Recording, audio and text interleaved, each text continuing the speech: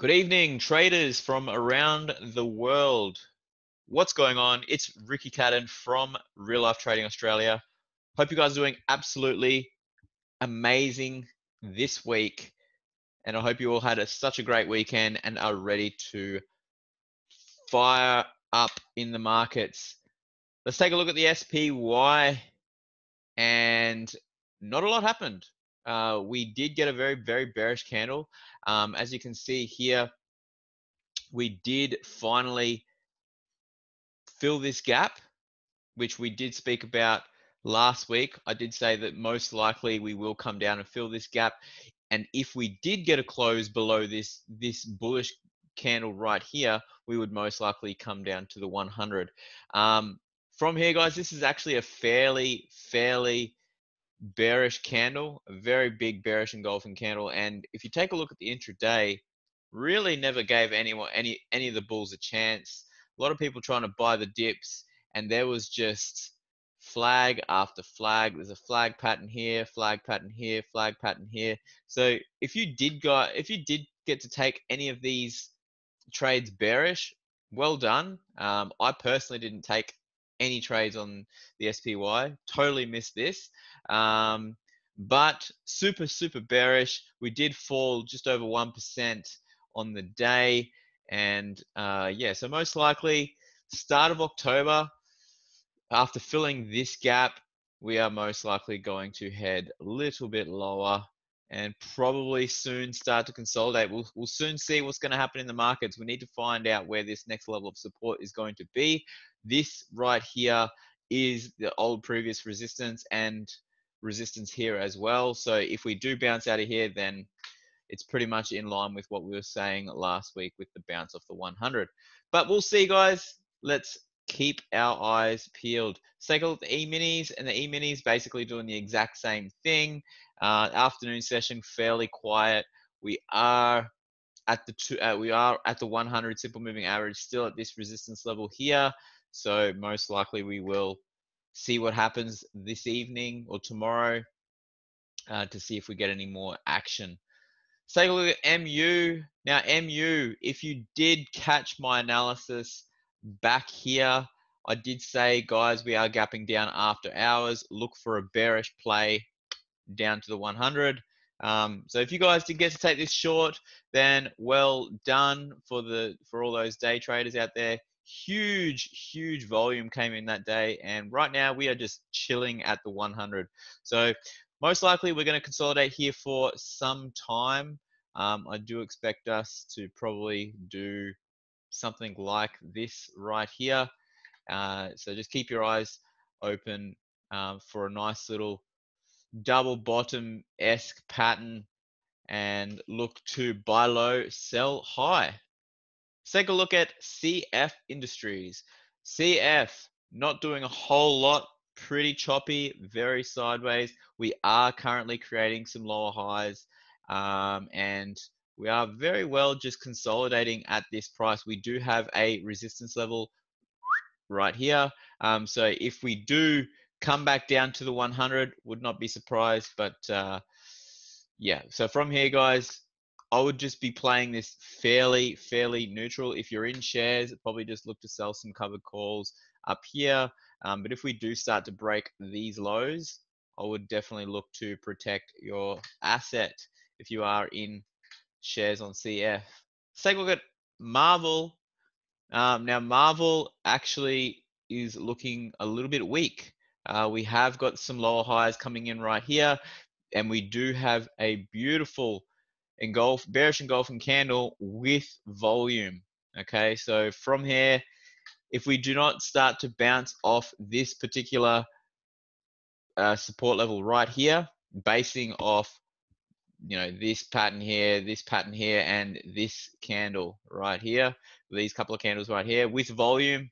Okay, if we do not bounce off this level right here, expect us to go lower, probably to the 200, which is our next level of support down here.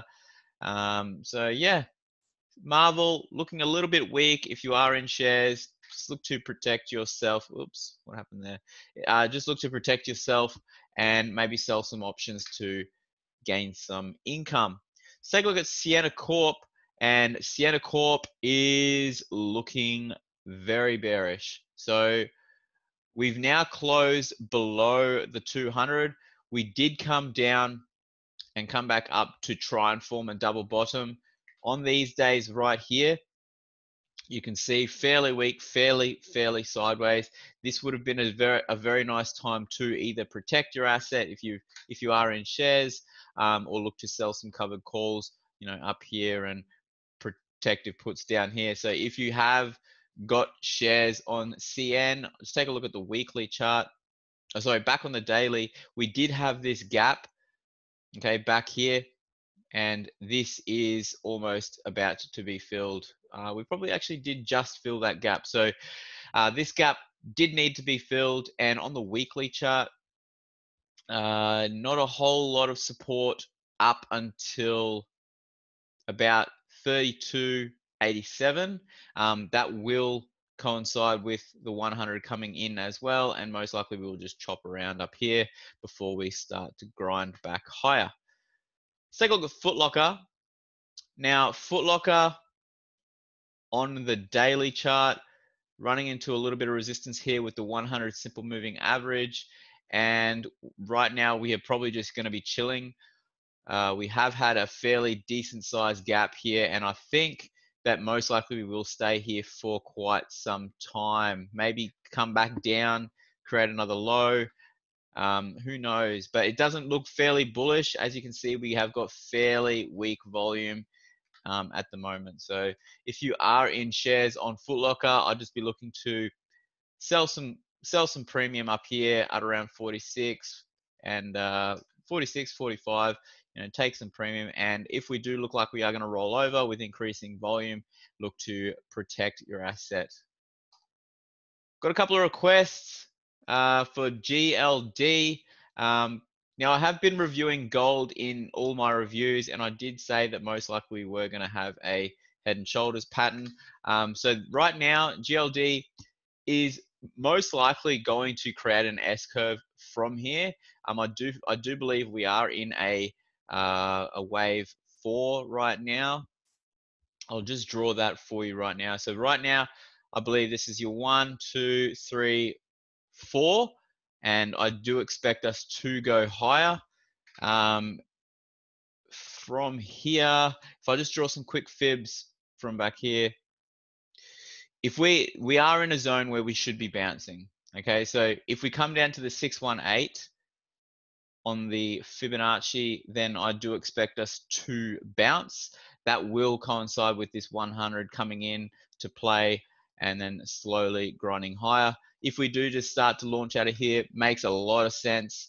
And it would potentially, the S curve that I am talking about is this one right here. So it would kind of look something like that if you were to follow it. So GLD does look like a very nice dip buying opportunity. I am bullish on gold, and if you are looking to get in, it looks very nice. Here's CrowdStrike, ticker symbol CRWD. Now, the last time I spoke about this was back here, I believe, and I did say that if you were looking to buy, you would want to buy off these lows. We've actually closed below those lows. So right now, I'd like to say I know where this is going, but I personally do not. I don't see it. There's no support in the way here. If we are going to go lower, we could potentially come up, retest this particular support as a resistance level, and then trade lower. But right now, I would not be trying to pick the bottom, and I would most likely just be looking for a nice little double bottom pattern with volume increasing and looking to play something like that if we get it. It could be down here, could look something like that, but definitely keep your eyes peeled on CRWD. Right now, I would be fairly neutral. I'd have a fairly neutral bias. At the moment, it looks fairly bearish, to be honest. Let's take a look at Twilio, and Twilio did close below the 200. I did say that last time, and if we take a look at the weekly chart, yeah, we have come up quite a well away, and I still do believe that we are coming back down to these levels. down at about 95 to 100-ish. If I take a look at the daily chart, yeah, we are in a nice little. This could be potentially the new Elliott wave 5-wave pattern on the bearish trend. So this could potentially be your public participation and we could be in a wave 3 right now. So right now that's similar. That's something what I would probably be looking at.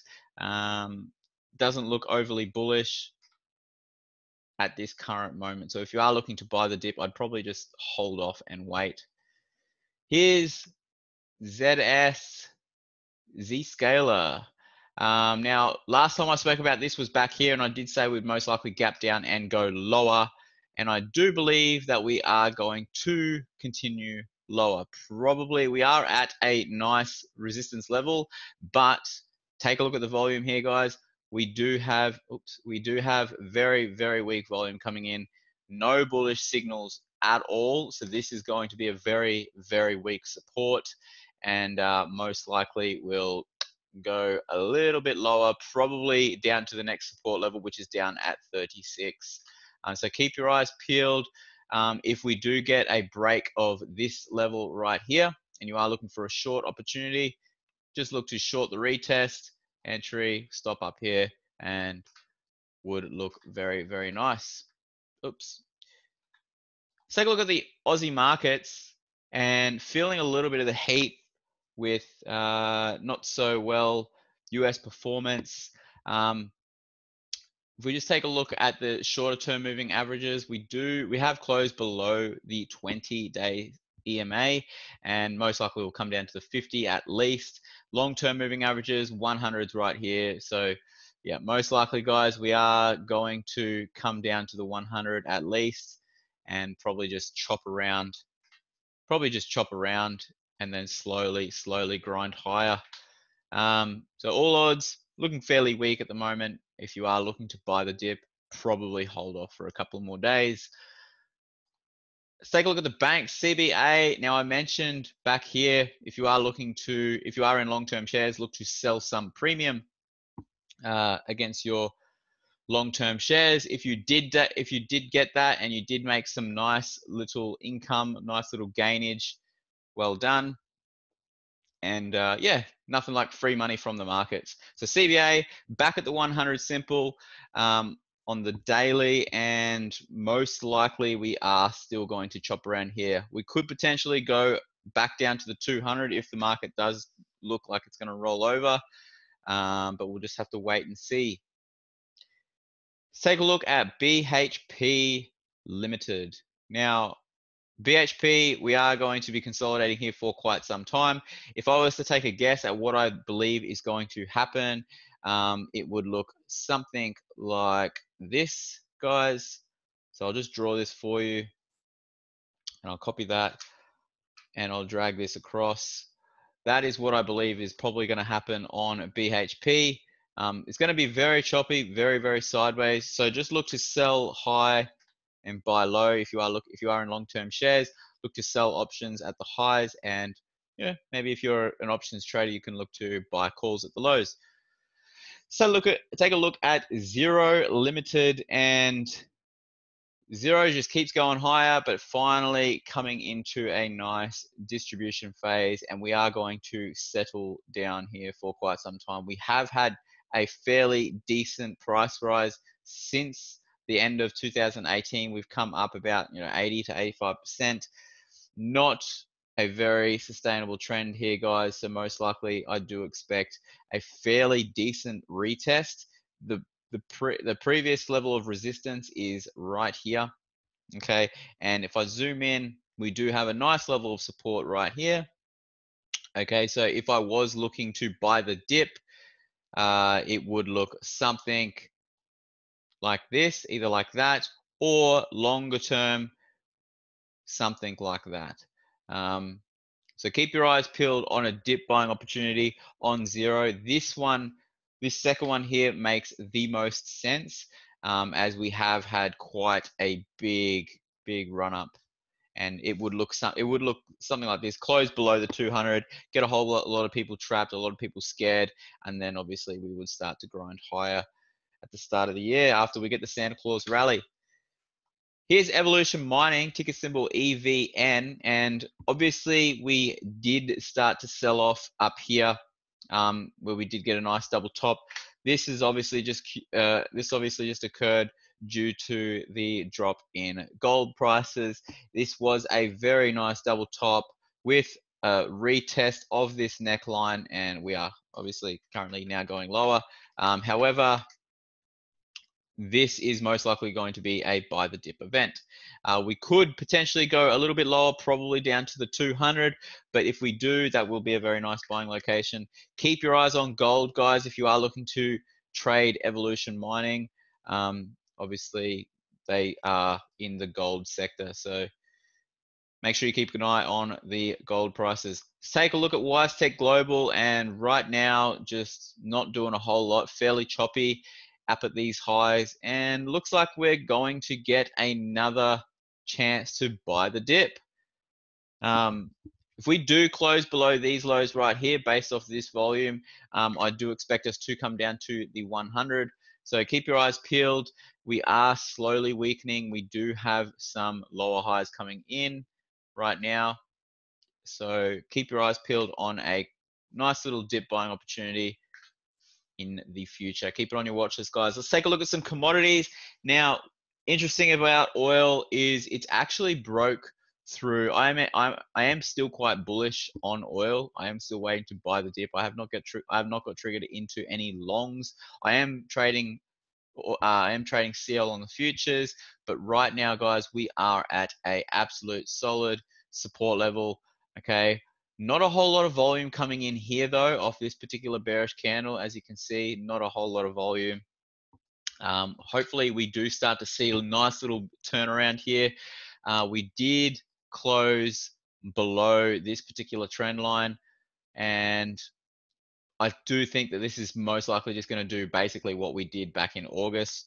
Back here, very, very choppy. It will be very nice, very, very sideways. So it will be a nice level to buy low, sell high, and play the channels.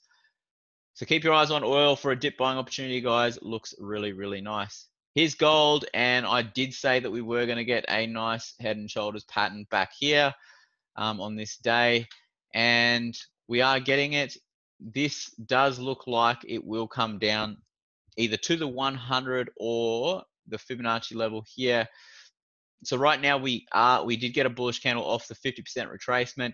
If we do come down lower to the 618, I definitely will be looking to buy the dip because this will look very, very nice. So that's gold. Not a lot to say. Right now I'm fairly neutral, still waiting for it to come down and give me a fairly decent signal, but it looks very, very nice for a potential long. Last but not least, let's take a look at the Aussie dollar. Now, RBA did have a rate cut today, on Tuesday, and that's what caused this big sell-off right here, which did create a 10-year low, a new 10-year low by 6 cents, by 6 pips. So from here, guys, you all know I'm fairly bearish on the Aussie dollar, so I'm just looking to short the highs. But most likely we're going to be fairly choppy like we are back here, and we probably will just chop around, throw in a couple of long lower wicks and very choppy, very sideways. And if we do come back up here, look to obviously sell again. That's all I got for you guys. Hope you enjoyed this review. I'll be back on Thursday with another real life stock review. And remember, love life, live life, and trade it. I'll speak to you all soon. Bye.